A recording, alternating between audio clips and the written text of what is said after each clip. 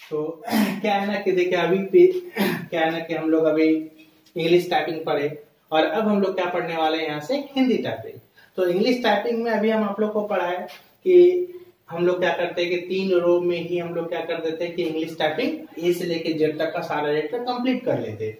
तो जिसमें कि आपको पता है कि बीच वाला जो लाइन है वो आपका होम रो कहलाता, सबसे ऊपर वाला लाइन जो है टॉप रो कहलाता और सबसे नीचे वाला लाइन जो है आपका बॉटम रो कहलाता। तो जब हम लोग क्या करेंगे, जब टाइपिंग करेंगे तो टाइपिंग में क्या होता है कि बताया कि बीच वाला रो से ही हम लोग क्या कर सकेंगे, ऊपर आ सकेंगे और बीच वाला लाइन से ही हम लोग नीचे लेके आएंगे। लेकिन अब हम लोग क्या करेंगे, हिंदी टाइपिंग सीखेंगे। तो हिंदी टाइपिंग में भी फ्रेंड्स करना क्या है कि जैसे अभी हम लोग इंग्लिश टाइपिंग में करते थे उसी तरह हिंदी टाइपिंग में भी करेंगे। हिंदी टाइपिंग में भी हम लोग क्या करेंगे, फिंगर बीच वाले लाइन पर ही रखेंगे ताकि हम लोग को जो है ऊपर जाना और वहीं से क्या होता है नीचे जाना आसान हो सके। तो अब हम लोग ये जानेंगे कि इंग्लिश टाइपिंग में ए से लेके जेड तक का सारा लेटर होता है, जबकि हिंदी टाइपिंग करेंगे तो हर लेटर में आपका अलग अलग मिलेगा। ए में अलग होगा, डी में अलग होगा, एस में अलग होगा, जेड में अलग होगा। यानी कहने का मतलब क्या है कि हर लेटर में अलग अलग हिंदी के लेटर्स होंगे। तो सबसे पहले हम लोग को ये जानना है कि इंग्लिश के लेटर में हिंदी का कौन सा लेटर छिपा होता है। तो देखिए सबसे पहले हम लोग होम रो पे देखेंगे। तो होम रो पे आपका शुरुआत करते हैं सबसे पहले अनुस्वार से, यानी ए में क्या होता है अनुस्वार, एस में आपका यहाँ से ए का, डी में आपका होता है कौ, एफ में आपका यहाँ से हर्षी, जी में आपका यहाँ से हौ। ठीक है, तो यानी क्या हो गया अनुस्वार, एकार, कौ, हर्षी, हौ और ये एच में होता है आपका यहाँ से दीर्घी। ठीक है, तो जब हम लोग टाइपिंग करेंगे तो फिर इंग्लिश में हम लोग क्या करते थे, फिंगर को चारों पर किस पर रखते थे, ए, एस, डी और एफ पर रखते थे। लेकिन जैसे हम लोग हिंदी टाइपिंग करेंगे तो हम लोग का जो है फिंगर का जो पोजीशन है वो क्या हो जाएगा, चेंज हो जाएगा। यानी अब हम लोग जो फिंगर रखने वाले हैं एस, डी, एफ और जी पर रखने वाले हैं। ठीक है, जिससे क्या होगा कि हम लोग क्या करेंगे कि ए, डी, एफ और जी पर रखेंगे। तो इसका मतलब एस में है आपका ए का, डी में कौ, एफ में हर्षी और जी में क्या है हौ। तो यही से हम लोग क्या करेंगे कि अनुस्वार अगर लिखना होगा तो ये जो पहला फिंगर है, जो लिटिल फिंगर है, उसको हम लोग अनुस्वार पर लेके जाएंगे और ये जो दीर्घी का है, ये जो चौथा फिंगर जो हा पर होता है, यही फिंगर हम लोग किस पर लेके आएंगे, दीर्घी पे। इसका मतलब हम लोग का ये जो चारों फिंगर है, यानी पहला फिंगर होगा ए का, दूसरा होगा कौ, तीसरा होगा हर्षी, चौथा होगा ह। और यहीं से क्या करेंगे हम लोग, पहला फिंगर लेके जाएंगे अनुस्वार और यहाँ से चौथा फिंगर लेके जाएंगे दीर्घी। तो जब आप टाइपिंग का प्रैक्टिस करेंगे तो कैसे याद करना होगा, यानी अनुस्वार, एकार, कौ, हर्षी, ह और यहीं से क्या होगा दीर्घी। सेम इसी तरह अब हम लोग क्या करेंगे, इधर से करेंगे। तो इधर से क्या करेंगे कि सबसे पहले आपको मिलेगा ये सिंगल इन्वर्टेड कॉमा है, तो जिसमें आपको मिलेगा आधा तालव्य सौ, आधा तालव्य सौ। इसके बाद आपका यहाँ से यो, इसके बाद दंत सौ, यहाँ से आकार और यहाँ से रो। तो इधर से क्या हो गया कि अब हम लोग इधर से जो है हिंदी में ये चारों फिंगर, यानी राइट हैंड का जो चारों फिंगर रखेंगे, यानी पहला देखेंगे आधा तालव्य सौ, दूसरा यहाँ से यो, तीसरा आपका यहाँ से दंत सौ, इसके बाद यहाँ से आकर और इसके बाद यही जो चौथा फिंगर है, यानी ये जो चारों रखेंगे, यही चौथा फिंगर हम लोग किस पर लेके आएंगे, यहाँ से रो पर। ठीक है, तो यानी इधर से हम लोग प्रैक्टिस क्या करेंगे, आधा तालव्य सौ, यो, दंत सौ, आका, रो, आधा तालव्य सौ, यो, दंत सौ, आका, रो। और इधर से हम लोग क्या प्रैक्टिस करेंगे, एकार, कौ, हर्षी, हौ और यहीं से क्या होगा दीर्घी। अनुस्वार, एकार, कौ, हर्षी, हौ और यहीं से क्या होगा दीर्घी। और इधर से हम लोग क्या करेंगे, आधा तालव्य सौ, यो, दंत सौ, आकार और चौथा फिंगर ही लेके जाएंगे किस पर, रो पे। ठीक है, चलिए अब हम लोग क्या करेंगे, तो होम रो तो कंप्लीट हो गया। अब हम लोग किस पर बढ़ते हैं, टॉप रो की तरफ। तो टॉप रो में अब ये जानना होगा कि किसमें क्या रहता है, किस इंग्लिश लेटर में क्या हिंदी छिपा होता है। तो अब हम लोग क्या करेंगे कि टॉप रो जो सीखेंगे, तो टॉप रो में सबसे पहले आपको मिलेगा क्यू में यहां से हर्षु, दुर्गु, मो, तो, जो और यहाँ से ल, ठीक है। और इधर से आपको मिलेगा जो है कॉमा, आधा ख, च, व, प और यहाँ से न, ठीक है। तो अब ये क्या होगा कि जिससे आप टॉप रो में हम तो ये देख लिए कि किस इंग्लिश लेटर में क्या हिंदी होता है।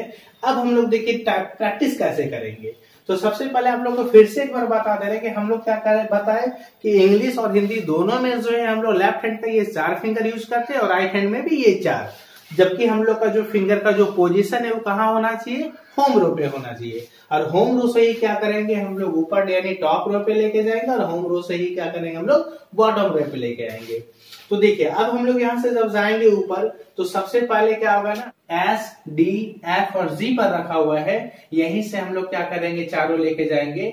यानी पहला फिंगर डब्ल्यू, दूसरा फिंगर ई, तीसरा आपका आर और चौथा फिंगर टी।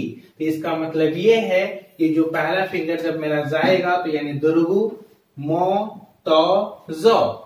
और इधर से क्या होगा कि जब हम टाइपिंग को लेके जब चारों फिंगर जे लेके जाएंगे तो पहला फिंगर लेके जाएंगे आधा ख, इसके बाद चो, यहाँ से व और यहाँ से प।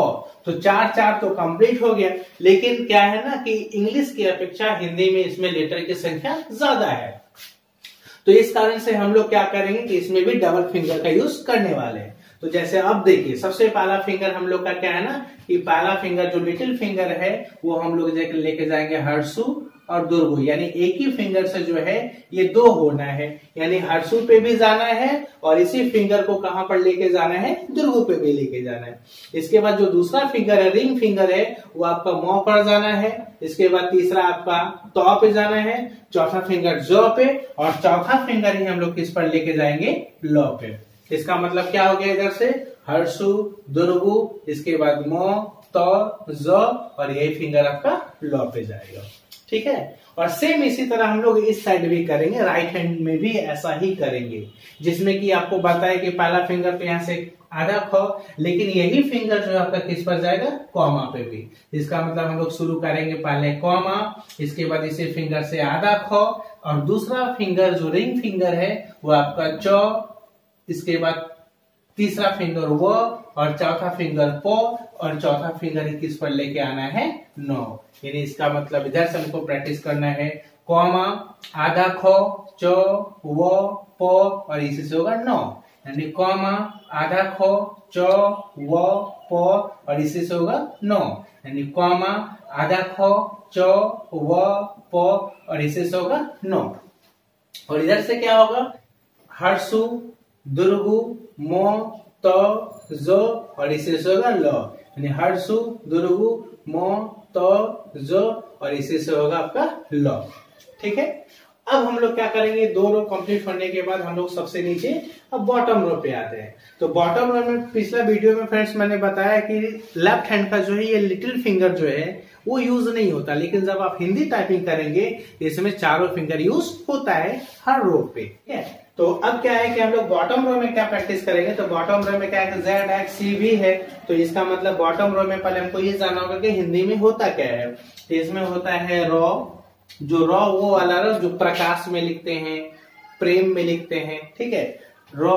इसके बाद गो, बो, ओ और यहां से हर्षई, ठीक है। यानी रॉ, गो, बो, ओ, हर्षई। और इधर से होगा आपका आधा धो, आधा नो, ए, हर्षु और यहां से दो, ठीक है। तो यानी प्रैक्टिस कैसे करेंगे, रो, गो, बो, ओ, हर्षी।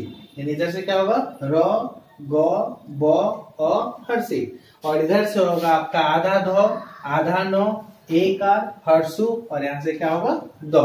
तो जैसे आप क्या करेंगे, जब प्रैक्टिस करेंगे तो ये जो पहला फिंगर आप एस पर रखे, दूसरा डी पर रखे, तीसरा एफ पर और चौथा जी पर, इन्हीं चारों को एक एक करके नीचे लाना है।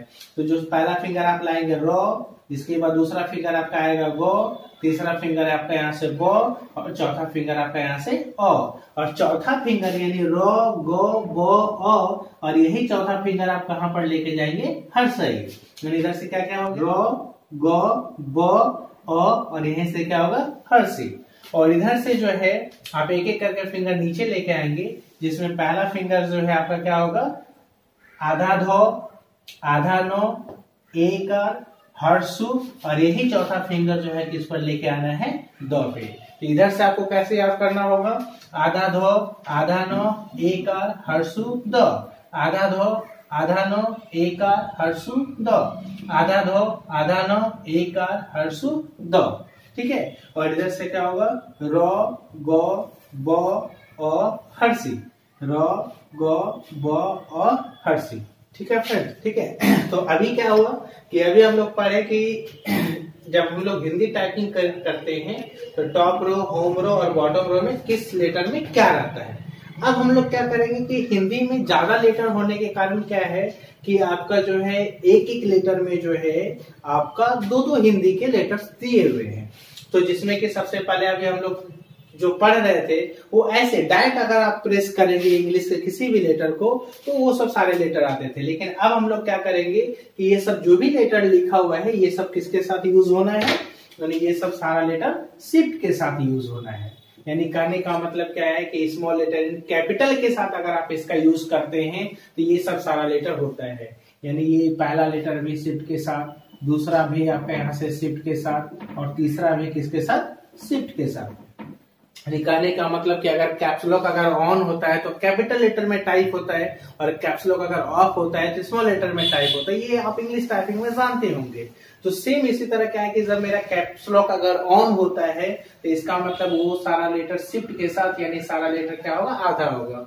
और ध्यान रखिए कि जब आप हिंदी टाइपिंग करते हैं तो मैक्सिमम लेटर ऐसा होता है कि अगर आप ऐसे नॉर्मली प्रेस करें तो वो पूरा होता है, लेकिन मैक्सिमम क्या होता है कि जैसे आप उसको शिफ्ट के साथ अगर आप यूज करते हैं तो वो लेटर क्या हो जाता है आधा हो जाता है। जबकि इंग्लिश टाइपिंग में क्या होता है कि जब शिफ्ट के साथ यूज करते हैं तो कैपिटल हो जाता है, लेकिन यहाँ पर शिफ्ट के साथ यूज करते हैं तो क्या हो जाता है वो आधा हो जाता है। और जिस लेटर का आधा नहीं होता है उसी में आपको याद करना है कि इसमें होता क्या है। लेकिन जिस लेटर का आधा होता है शिफ्ट के साथ प्रेस करने के बाद उसको आधा ही होने वाला है। तो जैसे देखिए कि मान के चले कि यहाँ से पहला क्यू है तो क्यू में क्या है आपका डब्ल्यू में क्या है, तो अभी हम लोग पढ़े कि क्यू में आपका होता है यहाँ से हर्षु, डब्ल्यू में होता है दुर्गु, इधर में आपका यहाँ से मो, तो, जो, लो।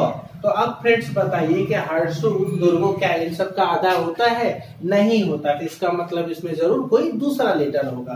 तो दूसरा लेटर क्या है? तो क्यू में आपका शिफ्ट के साथ अगर आप क्यू प्रेस करेंगे तो आपको मिलेगा फॉ।